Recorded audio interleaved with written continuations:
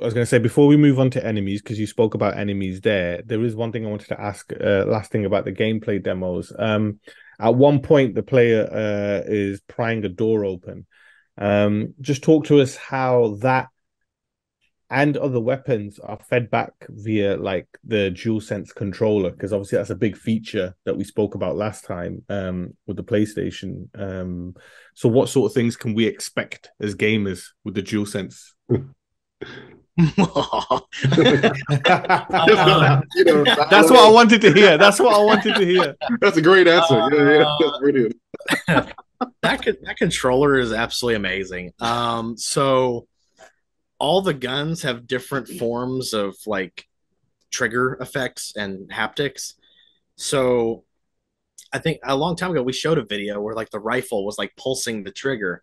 Yeah. And so each one, like even the K12 saw in the game, like you can feel it in the trigger, and when you pull it, it feels like it's revving the blade, and then you hit different surfaces, it'll change up how that feels.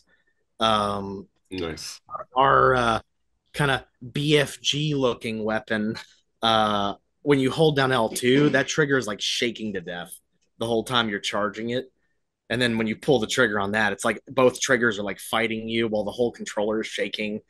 Gosh, what other stuff is there? So just to be clear, sorry, that BFG weapon, yeah, is that my favorite weapon? I mean, what's the name of that? I mean, I think I caught a glimpse of it. So it's got two different names. So actually, all the guns do. So it's got like the simple name that's in the weapon wheel and stuff. It's called just a DEW or DO, which is direct energy weapon. Okay. Its primary fire mode, it's a giant laser cannon. I think in the technical, like what the people in the world would have called it, I think it's called a chimera or something.